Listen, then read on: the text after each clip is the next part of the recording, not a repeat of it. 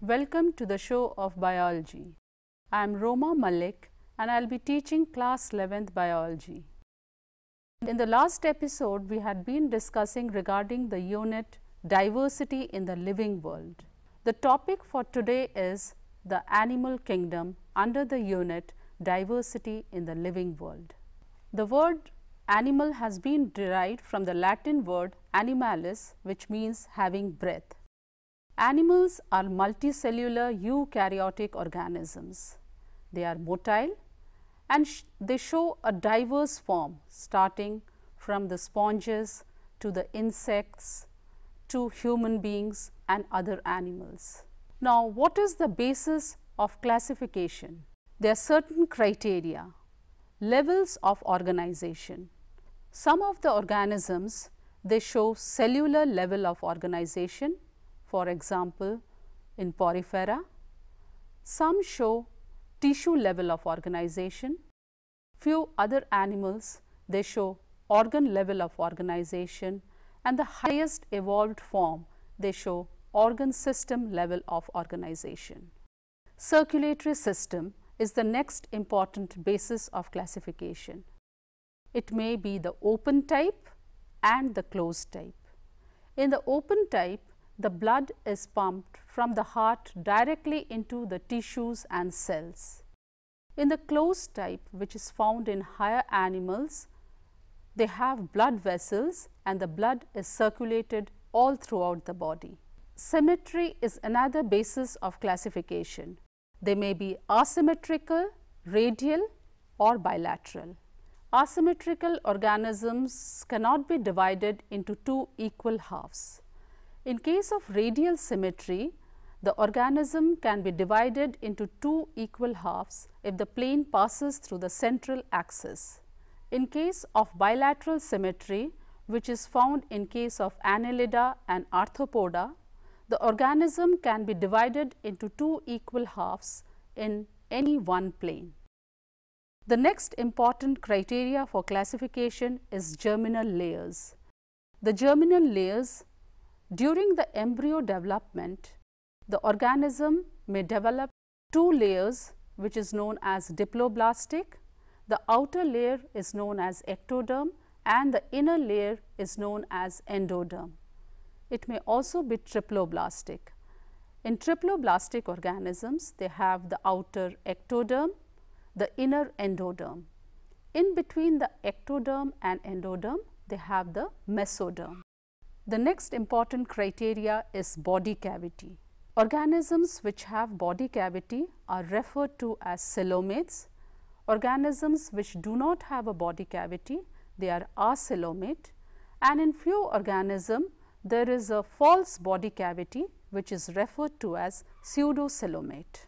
Segmentation is another important criteria as found in annelids. In annelids, that is in earthworm, the body is segmented.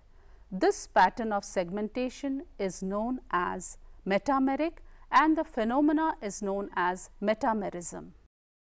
The presence of notochord is another important criteria.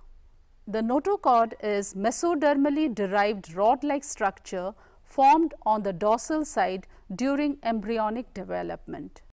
Organisms which possess a notochord are referred to as chordates and organisms which do not have a notochord are referred to as non-chordates. Now, let us have a quick look at the classification of kingdom Animalia based on common fundamental features. We will now start with the non-chordates. Phylum Porifera. We will start with the phylum Porifera. Porifera includes sponges. They are marine as well as asymmetrical animals. They have water canal system and their body has minute pores which is known as ostia. Digestion is intracellular and the body is supported by skeleton which is made up of spicules. They are hermaphrodite animals, that is the male and female are found in the same individual. Asexual reproduction takes place by fragmentation, and sexual reproduction is by the formation of gametes. Phylum Coelenterata, which is also known as Cnidaria. Hydra and jellyfish, they come under Cnidaria. They are aquatic, marine, sessile or free swimming, radially symmetrical organisms. Presence of stinging capsules are found. The organism is diploblastic, that is, they are made up of two layers, the outer ectoderm and the inner endoderm. They have two basic body forms. The first is the polyp, which is found in Hydra, they are sessile. The second is medusa, which is found in jellyfish, and they are free swimming. Digestion is extracellular as well as intracellular. Phylum Ctenophora. Pleurobrachia is included in this. They are marine, diploblastic animals with radial symmetry. They have the tissue level of organization, and the locomotion is by comb plates. Digestion is extracellular as well as intracellular. They have the property of emitting light, and this particular property is known as bioluminescence. Reproduction is by sexual means. The sexes are not separated, and fertilization is external. Phylum Platyhelminthes. The organisms included under Platyhelminthes are tapeworm and liver fluke. They are dorsoventrally flattened, as we can see in flatworms, and they are also endoparasites. Few of them, they are found in the human body as well. They are bilaterally symmetrical and triploblastic organisms, that is, the presence of ectoderm, endoderm and mesoderm. They are acoelomate and have organ level of organization. They have flame cells which are meant for osmoregulation and excretion. They are hermaphrodite animals. The next phylum is Aschelminthes, which includes the roundworms and the filaria worms. Their body is circular in cross section. They are aquatic or free living, terrestrial or parasitic. They have the organ system level of organization. These organisms are bilaterally symmetrical, triploblastic, pseudocoelomate and dioecious. Phylum Annelida, which includes earthworm and leech.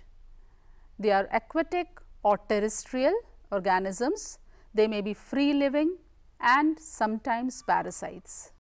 They have organ system level of organization and exhibit bilateral symmetry. They are triploblastic, coelomate, metamerically segmented, that is, their body is segmented, and they have a closed circulatory system, presence of blood vessels. Nephridia are present in these organisms, which helps in osmoregulation and excretion. The next phylum is Arthropoda. This is the largest phylum in animal kingdom. We find different forms of these Arthropoda. All the insects, they come under Arthropoda. They have organ system level of organization. They are bilaterally symmetrical, triploblastic organisms, that is 3 germinal layers, segmented, coelomate, presence of true body cavity. Their body is made up of chitinous exoskeleton. Now, what are the characteristics of chordates which distinguish them from non-chordates?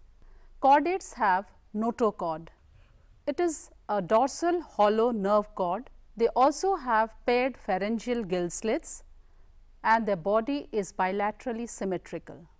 They are triploblastic, coelomate, and they have an organ system level of organization. Circulatory system is of closed type. all organisms under chordates have blood vessels, that is, they have arteries, veins, capillaries, etc. Chordata is divided into three subphyla. They are the Urochordata, Cephalochordata and Vertebrata. All the higher organisms, they come under Vertebrata.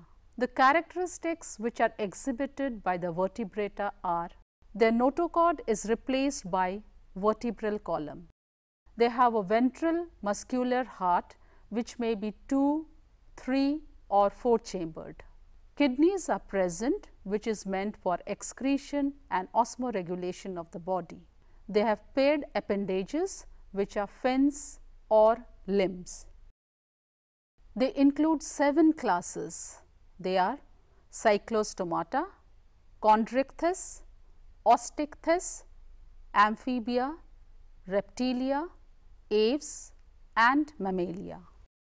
We will be dealing with the class Cyclostomata. Lamprey and hagfish comes under this. They have a elongated body and they have about 6 to 15 pair of gill slits. These organisms are jawless. The body is devoid of scales and paired fins. Cranium and vertebral column are cartilaginous in these organisms. The circulation is of closed type. Chondrichthyes. Dogfish and stingray, they come under Chondrichthyes. They are marine animals with a streamlined body and cartilaginous endoskeleton. The notochord is persistent throughout their life. The skin is made up of placoid scales and they have a very powerful jaw. The next class is Osteichthyes, which includes the marine flying fish and the freshwater rohu. They have a bony endoskeleton and a streamlined body. Presence of air bladder which helps in buoyancy. Heart in these animals are 2 chambered and they are cold blooded animals. Amphibia.